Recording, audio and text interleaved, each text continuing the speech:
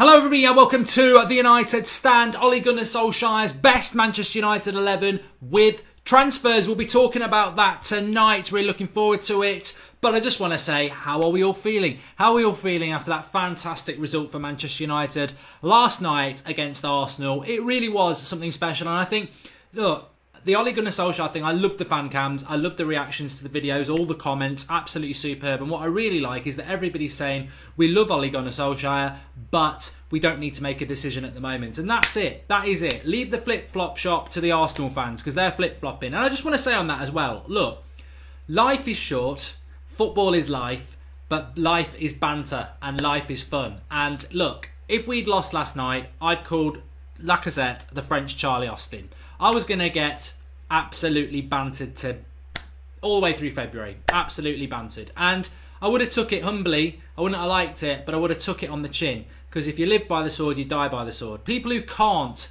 people who like to give it out, but can't take it, realistically, get in the hole that you're digging for yourself and understand that you're not here for a long time, you're here for a good time. And we are having a good time at Manchester United at the moment. Now, I want to go through this Ole Gunnar Solskjaer 11.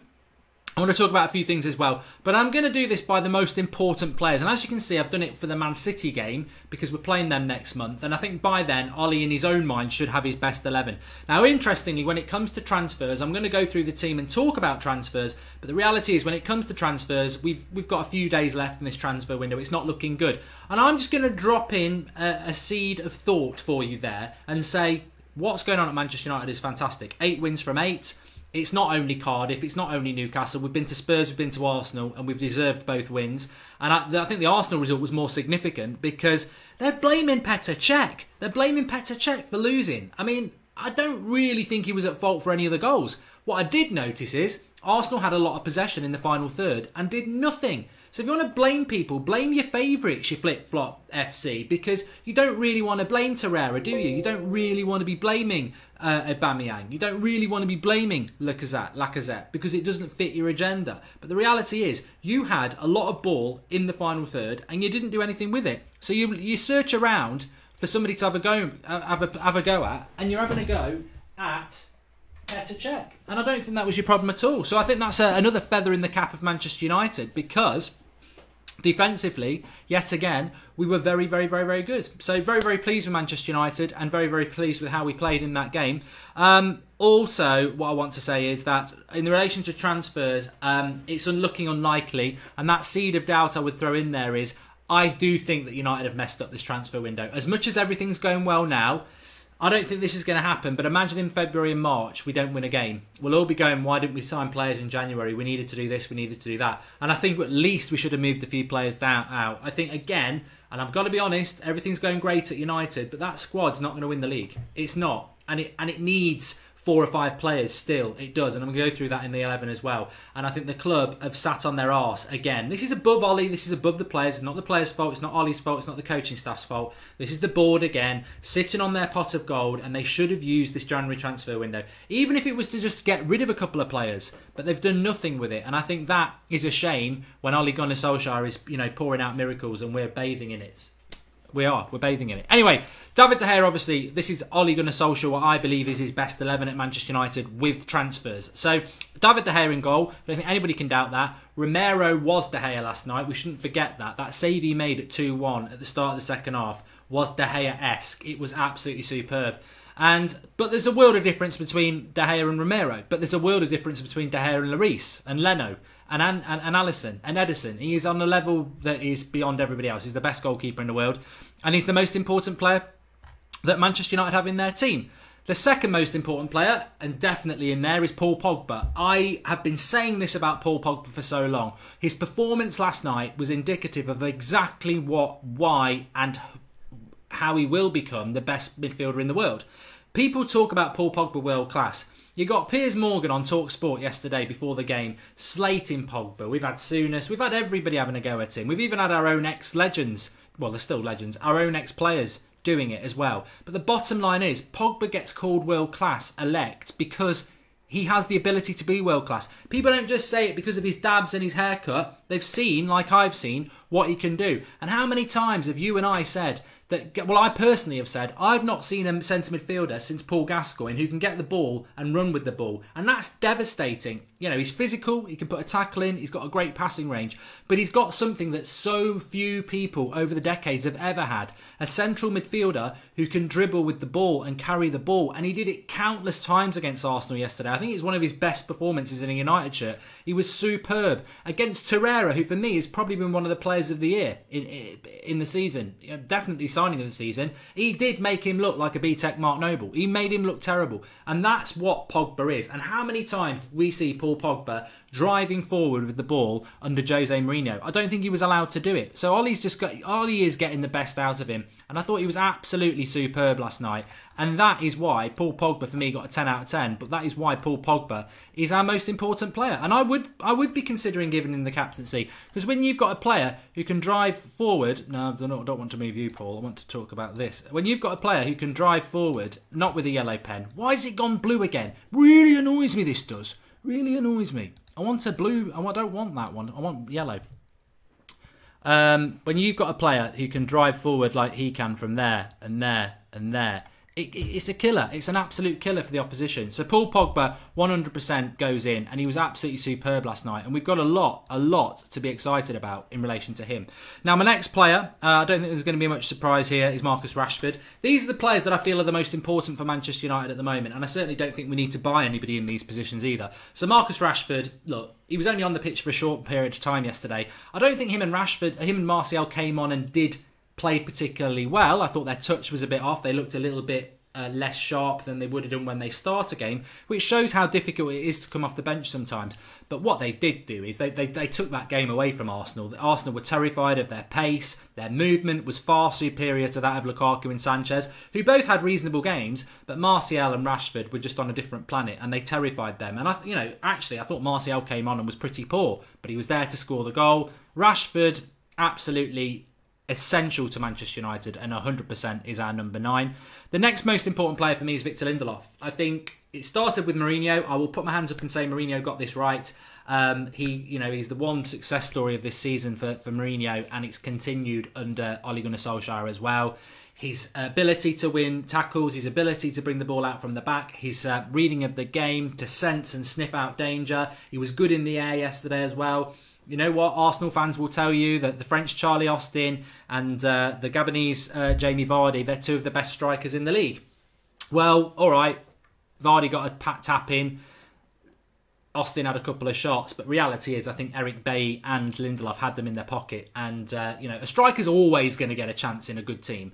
But they were more or less kept very quiet, and I think Lindelof has been absolutely superb. So that's position 4 for me that I think is in an Ole Gunnar Solskjaer best 11 at the moment, and he's massively important. The next player may be a little bit controversial. Some others would go with the player I'm going to go with next, but Anthony Martial is absolutely essential to me. Now, we won yesterday. It was very, very good. I personally thought, goal apart, and some people will be blinkered by the goal, I thought Alexis Sanchez's overall game was average. I gave him a 7 out of 10 because of the goal, but I thought his overall performance was average at best. He couldn't hold the ball up in the second half or the first half. His passing is very slow. He doesn't move quick enough on the ball. He always wants to cut it back and look up, and he slows us down a lot. And also, I did notice that Pogba was brilliant in the second half when Sanchez tired, because Alexis Sanchez, as we all know, he wants to come into this area. He wants to come into that area that Paul Pogba wants, and that doesn't help us. Anthony Martial is more than happy to just occupy that area so Pogba can operate in that area, and it makes us far, far better because it stretches the opponent's midfield and their defence. Whereas if it's Pogba and Sanchez, everybody knows they're there, and you can box them off, and that happened a lot. And Pogba's freedom comes from Martial. Martial was there with the goal yesterday. He's got a great goals to game ratio. He terrifies people. He's a bit frustrating, but I think he's massively important to us, and the sooner he signs the contract, the better, as far as I'm concerned. And then this guy, Ander Herrera, a player that I've always liked. There's people in the United Stand community who I respect who don't really rate him that much. I can sort of understand why over the last 18 months. Again, I think Mourinho, when you look at players that Mourinho ruined, it's easy for us to talk about Pogba, Martial, Sanchez, Rashford, but actually, when you look at the performances of the last month, you could make a case that the player he ruined the most was Ander Herrera. In his first season, he was Player of the Year. And then for season 2 and 3, Herrera was hardly playing. Solskjaer comes in, and Herrera is absolutely fantastic. And I would definitely argue this. Is there a better box-to-box right-sided midfielder in the Premier League at the moment? Now, I'm sure Manchester City and Liverpool will shout a name out, but I genuinely think he is absolutely superb in that position. He can't be our Player of the Year. You can't get too excited about it because he's only done it in a month. But it makes you wonder why we didn't use him in that position, because we all knew when we signed Matic nearly 2 years ago that our best midfield was Matic, Herrera and Pogba. But it's never really materialised much, certainly not under Mourinho, and it's happening now.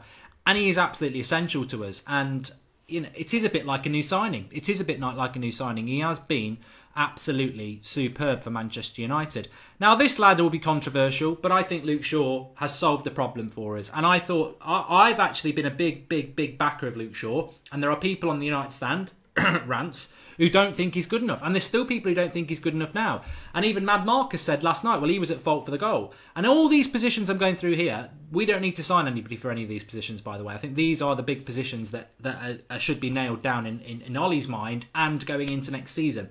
But Luke Shaw, 2 Player of the Months out of 5, which were in August and September. He's dropped off a little bit, but yesterday was probably one of his best performances in a United shirt. And if you want to blame him for the Aubameyang goal, if you watch it back, 10 out of 10 Pogba was at fault because he didn't track the move of Torreira, which sort of got Luke Shaw stuck in 2 minds. And obviously it goes to Aubameyang behind him. But if it had gone to Torreira in front of him, people still would have blamed Luke Shaw. He was basically a rock and a hard place. He didn't know what to do. He was damned if he did and damned if he didn't. But apart from that, he was the main catalyst of the Lingard second goal. Picked it up at left back, ran right across the pitch and played it through into Lukaku, I think it was.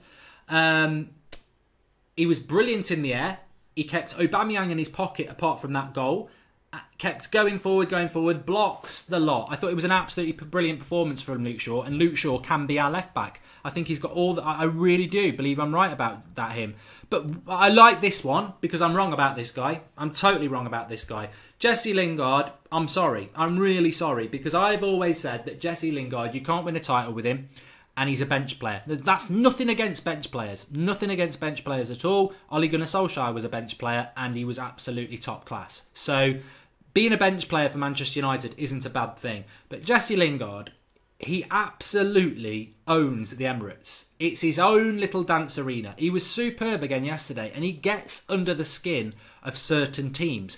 And yesterday, again, I don't think he had an amazing performance, but his impact. You can be a player that can have a bad game, but your impact on a game destroys it. Like Ronaldo. I've seen Ronaldo have a bad game, but so many people are worried about him. It creates other opportunities for other players. If you're a good player, you can have a bad game, but still have an impact on a game because you can make the opposition worry about you, which frees up other people. And I think Jesse Lingard was the master of that yesterday. He never stopped running, and he can always pop up with a goal. You give him a chance, he'll take a goal, and he gets what Manchester United's all about. Now, I think the jury's still out on whether a Premier League side that's going to win a Premier League can have Jesse Lingard in a starting 11. I think that's a debate to carry on. But there should be no question that he's massively important to Manchester United. And as things stand at the moment, he would be, obviously, in an Ole Gunnar Solskjaer starting 11. Now, you want Jesse Lingard to be coming into the central areas a lot more.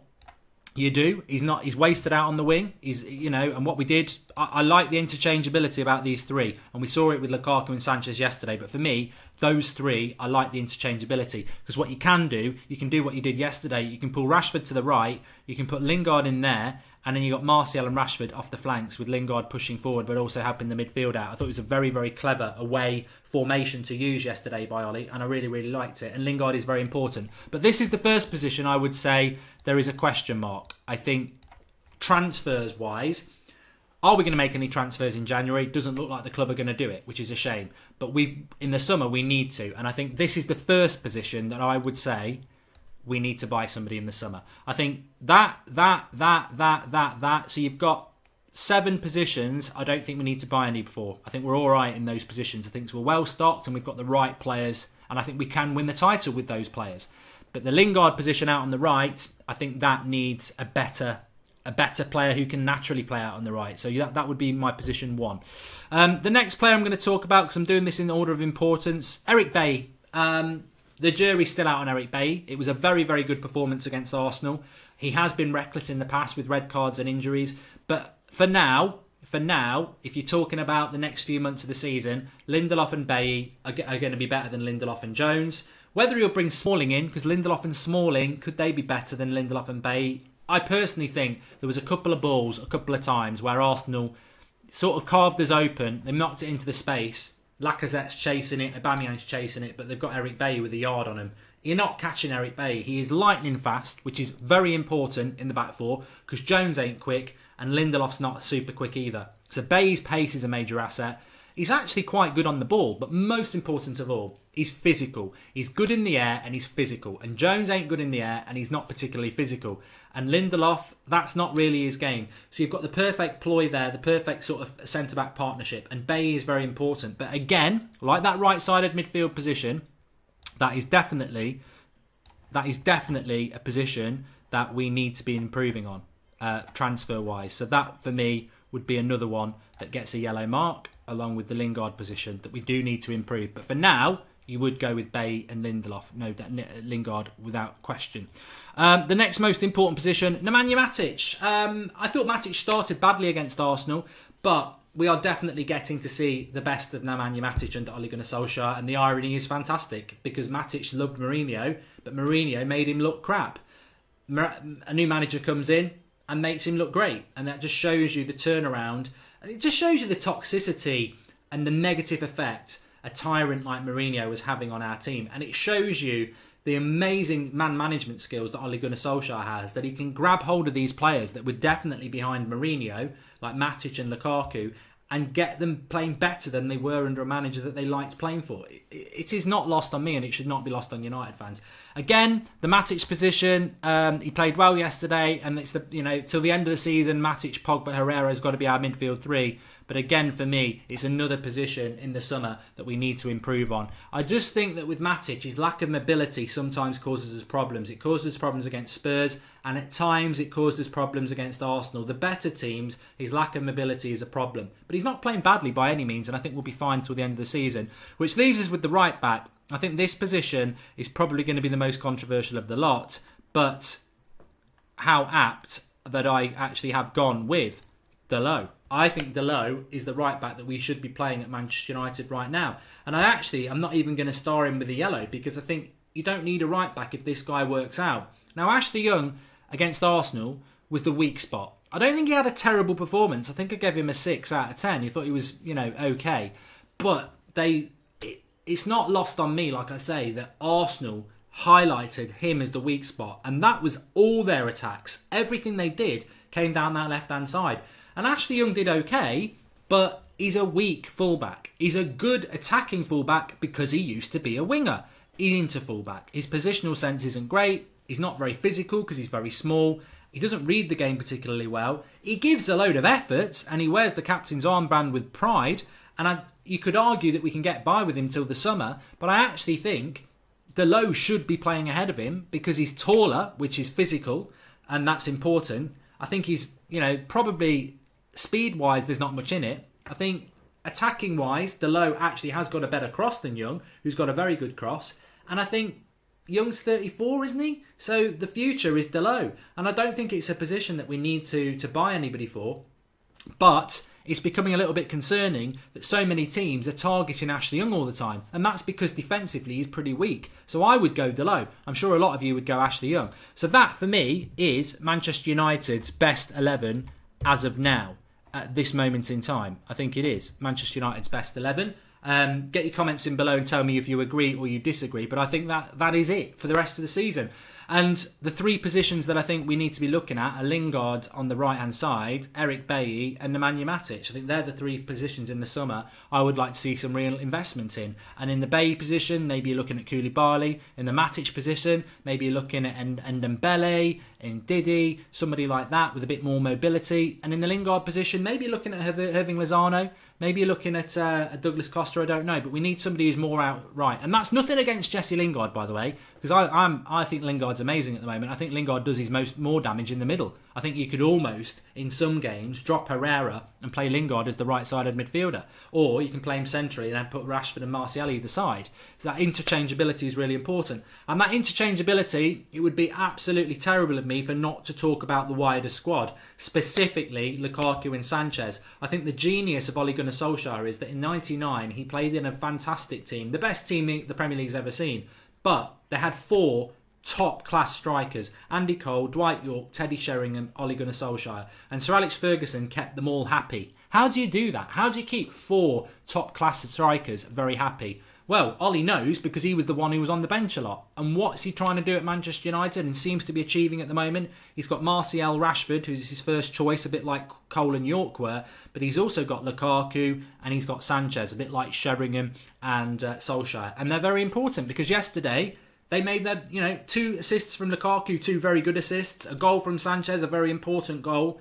Martial comes off the bench and scores. 4 forwards, all internationals, all very, very good in their own right, all happy in a Manchester United shirt and all motivated. That, Chelsea is struggling to find one. Spurs' best strikers are injured. Man City and Liverpool are irrelevant. Arsenal, well, beyond Aubameyang and Lacazette, they look very, very weak. We've got 4 strikers. That, again, is a genius move from Ole Gunnar Solskjaer, and you've got to mention that in what is Ole Gunnar Solskjaer's best 11, because it's not about 90 minutes, it's about 70 minutes, it's about freshening it up. You look at the game yesterday against Arsenal, 2-1, 20 minutes to go. Arsenal are working towards that last 10 minutes where United will just go deep, they can start pummeling balls into the box and maybe nick an equaliser. What do United do? They make the changes and they take the game away. They take the game away. Pogba keeps driving forward. Martial taps it into an empty net. 3-1. Good night. Get out and do your fan cams and get ranting because you've lost. And that is the importance of good substitutions around the 70-minute mark, especially in attacking positions. If you can bring a fresh Sanchez and Lukaku on, or a fresh Rashford and Martial like we did in that game, it takes the game away from people and it stops you having to have that squeaky bum time in the last 10 minutes because we didn't have that. We were comfortable. So that is massively important from Solskjaer as well. So that's my team. Get your comments in below if you've got anything that you would do differently. I imagine some of you would probably put Ashley Young at right back, but for me, I would have Delo. I think it's got to be Bailey and Lindelof. And the reality is as well, let's not forget that I love Paul Robinson. He's one of our moderators. He comes on the calls. He's very, very, very, very, very good in what he says. And the thing that always rings in my ear about this is, what's our best 11? What's our philosophy? We just don't know what it is. And we've been talking about that, to be honest with you, even back in the Van Gaal days. So we've probably been talking about that for 4 or 5 years. What's our best 11? What's our philosophy? In the space of 6 weeks, we know what our best 11 is, more or less, give or take 1 or 2 players. We know our best 11 in relation to 9 players. We didn't know that with Mourinho. And we also know what our philosophy was. And we've not had to rewrite the history of Manchester United. We've not had to pay some bloody contractors to come in and survey the club and define, let's have little focus groups, get the flip charts out. What do we want our philosophy to be? Let's go through each. It was very simple, and it's why it frustrated so many United fans. It's because having a philosophy in a best 11 is a piece of piss when you've got the squad and history this club's got. The philosophy has always got to be intense attack, risk football with a strong defence, and we've done that. And your best 11 has always got to be consistently played, because you will build results off consistency. And all right, we didn't play our best 11 against Arsenal last night, but the most important area of the pitch was consistent. The 3 midfielders have been very consistent. Pogba, Herrera and Matic, week in, week out. What's the most important part of a football team?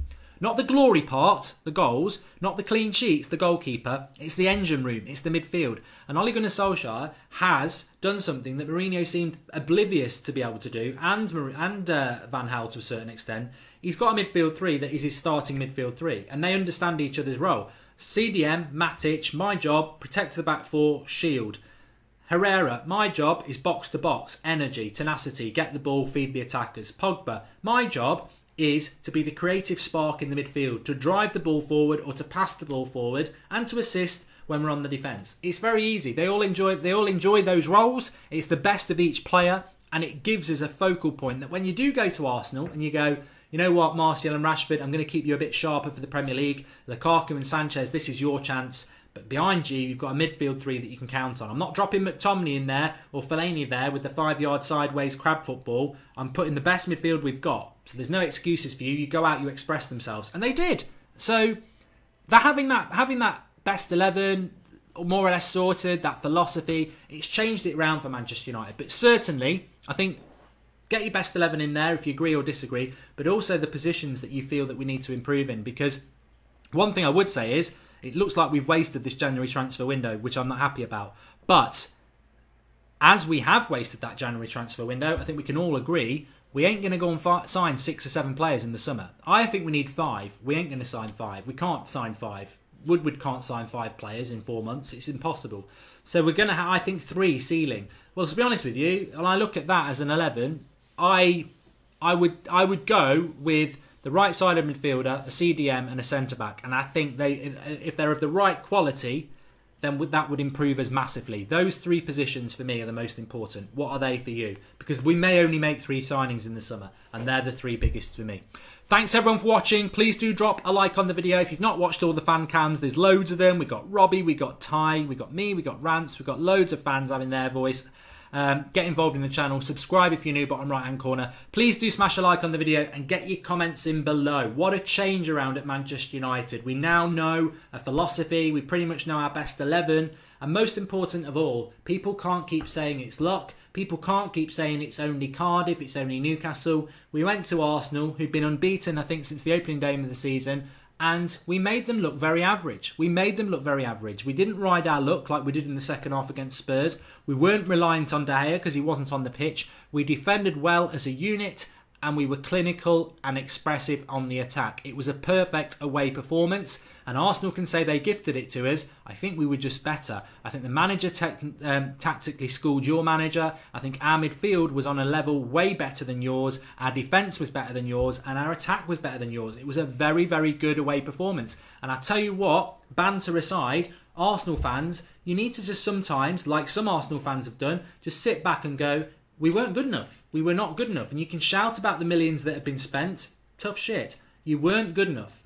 And I tell you what, if we go to the Emirates in a few weeks' time and we get beat 4-0 in the manner that we beat you last night, I'll moan about it because I don't want to lose to you. But I would sit back and go, you know what, we just weren't good enough. And I think that's the great thing about United fans and some other clubs, is that when they do lose, they will just put their hand up and say, look, we weren't good enough. You weren't good enough. We were brilliant. We were better than you. And our progress on a graph is going through the roof at the moment, and I'm looking forward to PSG. I'm looking forward to Man City. I'm looking forward to Liverpool, because they're the tests that Ollie and United need to be tested against. Thanks everyone for watching.